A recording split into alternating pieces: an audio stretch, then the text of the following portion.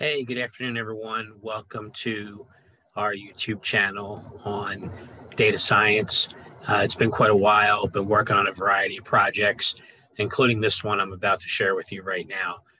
This was the worksheet or the workbook from the Capstone exercise that I did for my IBM data science certification.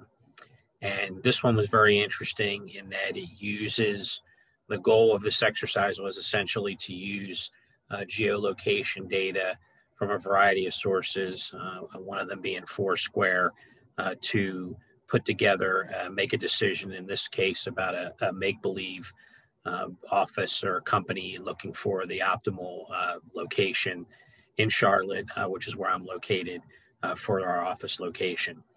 So I'm going to walk you through what I did here and walk you through this workbook and how I use the different tools to ultimately make a decision about a real estate purchase. So of course, the first thing we're going to do, and this is in Python. As I said, it's a workbook. It's a Jupyter notebook. So this is in Python. You can see here we're importing all the standards, NumPy and pandas, and we're also going to be working with some JSON files. We're going to be working with a program called GeoPy, which is a tool to extract or pull in geographical locations. We're going to use Matplot library, sklearn, of course, and then we're going to use a program called Folium, which is a map rendering program, which you'll see how it renders the maps. So we'll go ahead and get started. We'll bring those libraries in. And just a little thing here we did is say print libraries imported when the libraries are actually done. So you know, again, depending on the speed of your computer, that could take some time. The first thing we're going to do is we're going to go out to this web page, zip codes to go, and we're going to pull in the zip codes for North Carolina. Again, I'm located in Charlotte. It's a make-believe company in Charlotte, but we're going to use those zip codes. So it's going to go out and it's going to read the HTML, the tables, and then it's also going to tell me how many tables are on that page. And if you go out to this page, what you'll actually see is there's quite a few tables that are on there. And there, of course, in HTML, there's always a lot of tables that are used. But you can see, you have a table here, which is really the one that we're after. You have another little table over here, and then there's some tables down at the bottom as well. So again, that's a technique to pull in that data. And what I did here was I guessed that it was called table number 1. So I pulled that one in, and of course I got my headers here with my zip codes, my city, my county, and then I'm not interested in this column right here. So I'm going to have to go and clean up that data. I look at it right now. It's 1,093 rows and 4 columns, which you can see up here. Then, of course, I'm going to go ahead and I'm going to drop some of these columns that are. I'm going to drop that first row, which has all the those labels. And now I can see 1,091 by 4. I'm going to go ahead and drop that last column, which I don't need. And now this is what I pulled in. This is what that data frame looks like. So I'm going to rename the columns. I'm going to call this zip code, city, and county. And then what I'm going to do is I'm going to store that in a new data frame, but only with Mecklenburg County. So Mecklenburg County is where Charlotte is located. I'm going to pull that in. And then I'm going to filter one lastly just for Charlotte. And now I'm going to pull that in. And of course, I have just the Charlotte zip codes. So what I'm going to do is now that I've done that in data frame 2, I'm going to go ahead and drop that county. I won't be needing that for any further analysis. And now that I look at it, I went from 1,000 rows to 74 rows. So the next thing I'm going to do here is I'm going to go in and I'm going to pull in. I pulled in a file that had over 43,000 zip codes, which basically has the latitude and longitude for those zip codes. So I'll go ahead and pull that in, take a look at it here. And again, this is all over the United States. Again, it's the latitude and longitude or the geo point for all of those, the geographical center of that particular zip code. So what I'm going to do is I'm going to rename this column to zip code, and then I'm going to drop all these other ones that I don't need. I'm mainly interested in this geo point data here. And then I'm going to look at it now. I've split it. I've split that, or I've dropped all this information, and I've really just kept the zip code, the city, the latitude, and the longitude. So one of the things I'm going to have to do as I'm cleaning the data is I have to be aware of the data types. So I just take a quick look at it. And what I realize is that right now it's viewing this as an integer, and I really need to change it into an object to do different things with it here. So I'll do that, and then I check it, and of course now it's an object. So what I'm going to do is I'm going to now merge that zip code file with the latitude longitude file, the one that I conditioned earlier with just the Charlotte zip codes, and then the zip code file that I just had. And then eventually what I'm going to do here is when I pull them all together now, what you can see here is I have a zip code file of just the Charlotte zip codes with the latitude and longitude. Right now it's 83 rows. And then I'm going to drop, I don't really need this. It has NANs in there anyway. So I'm going to drop that. I'm going to rename this one here, city. And now we'll take a new look at it here. So I have a zip code. I have, and then I have, of course, they're all city of Charlotte.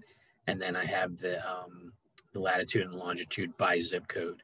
So now that I've done that, I can go ahead and when I run this, what I can find out here is that some of these zip codes are not Charlotte zip codes. Basically, I know just from living here and whatever that, you know, a Charlotte zip code is a 282. Anything else in here, I would go ahead and get rid of. So eventually what I did here was, the problem with this is when we did our classes, they had the little towns or the zip codes had a name to them.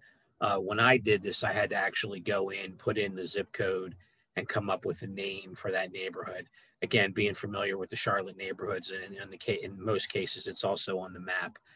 So that's really what I had to do is go back, take that condition file, drop out these values that really were not Charlotte zip codes, and then go and give them a name manually. And then, so that's what I did here in the Charlotte CSV file. Once I do that, now we're getting into GeoPy. So we're going to go ahead and we're going to put in the address being Charlotte, North Carolina.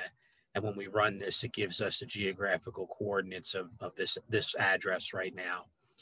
So what I'm now going to do is I've taken these neighborhoods, about 40 neighborhoods, and I'm going to go ahead and pull them in using the latitude, longitude, and also the neighborhood name. And when I run this, it's going to give me that map. And again, here's now the zip codes and the neighborhoods. And you can zoom in here in the Folium map. You can also click and it'll give you the name of the neighborhood. So now that we've done that, these are the neighborhoods that we're going to be working with as we continue to do the analysis to determine what's the optimal neighborhood to locate this office. I'm going to put in my Foursquare information here, and this will use the API to go ahead and access Foursquare. And then what we'll do is we'll take a look at our first neighborhood. We'll explore our first neighborhood. And we do that, we see that it's Uptown South.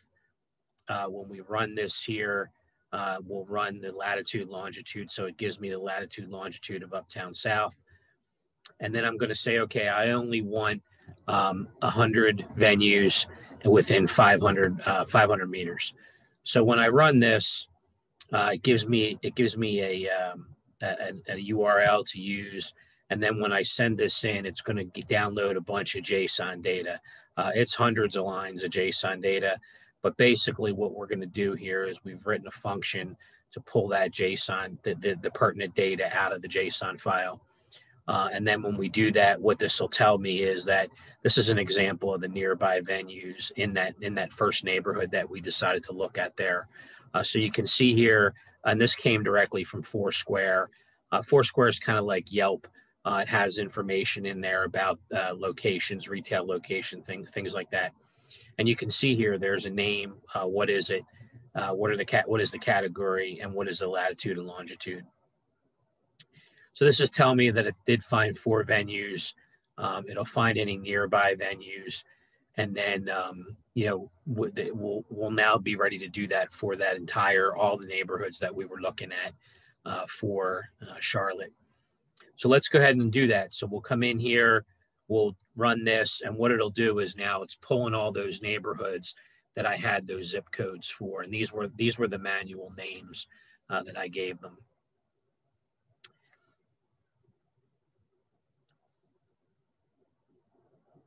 So now it'll pull all those in, and we'll go ahead and we'll look at the size of that data frame. So right now it's 351 rows, 7 columns, of which you can see all 7 of them here, 1, 2, 3, 4, 5, 6, 7.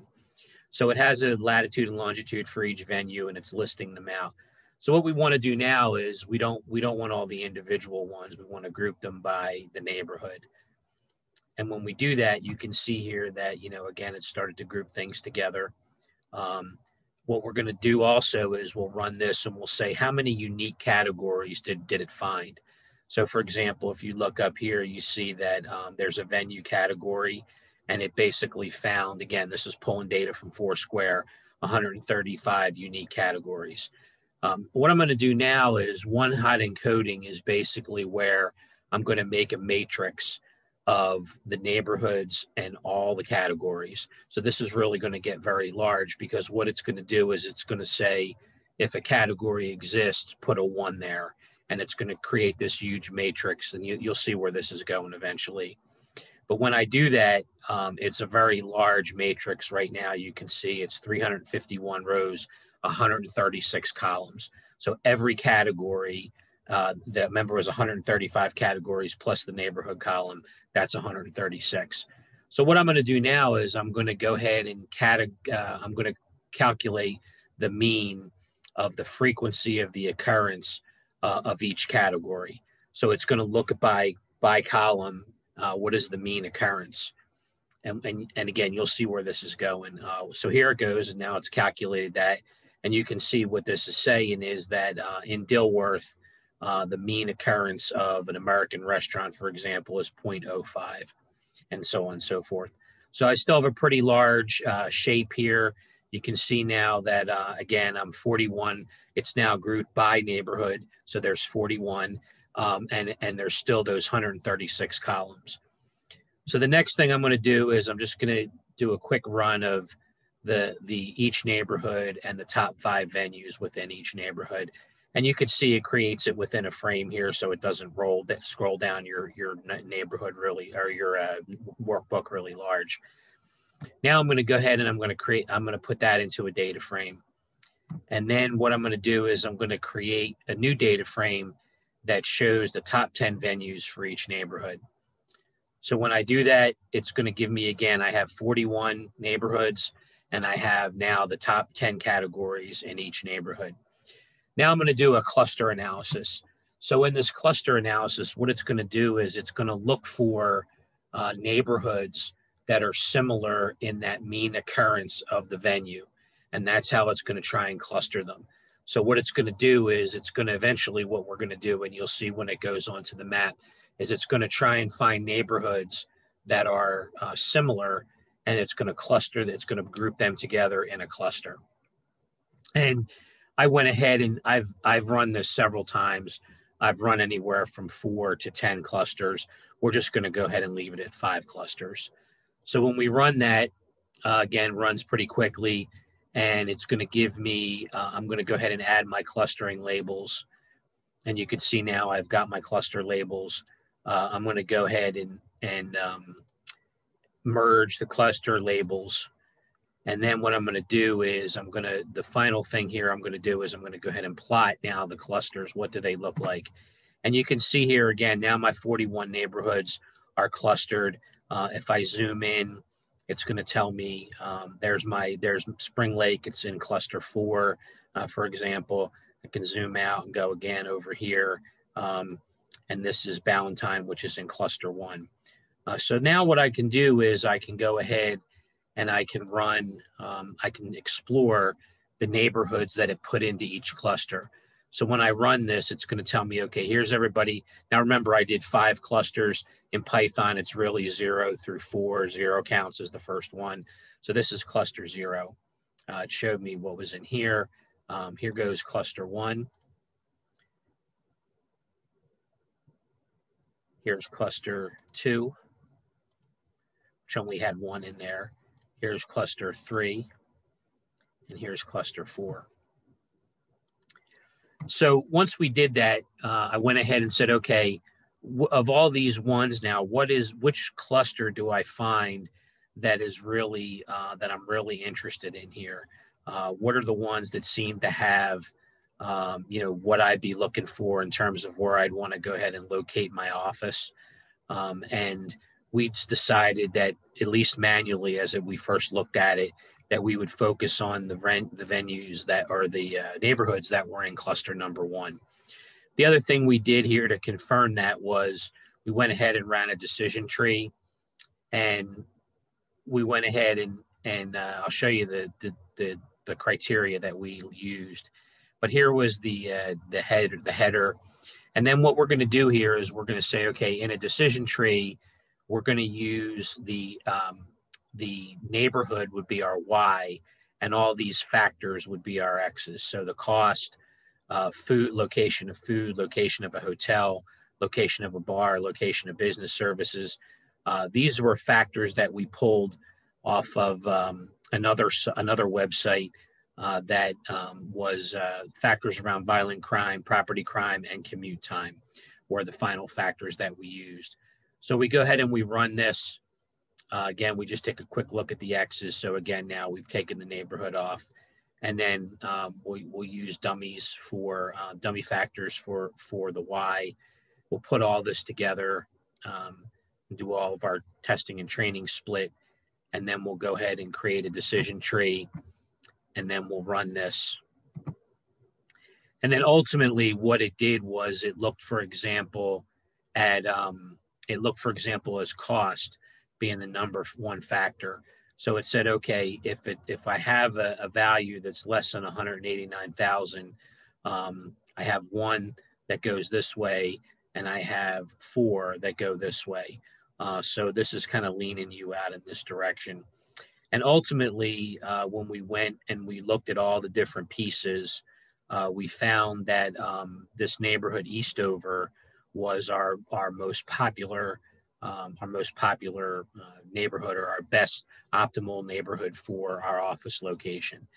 And this was the factors that we used here. These were these were from the cluster, and you can see here we had factor 0 was cost, factor 1 was food. I mentioned these earlier. And ultimately, using a real commercial real estate site online, this was the location or the facility that we zeroed in on, based on our budget and the cost of the location. And that was pretty much it. How it worked. Very interesting exercise. Very have to use a lot of different skills to pull in the API and the data from Foursquare. But again, very interesting exercise. And there also is a PowerPoint that goes along with this that I'll go ahead and put. Again, here was the final neighborhood here of Eastover.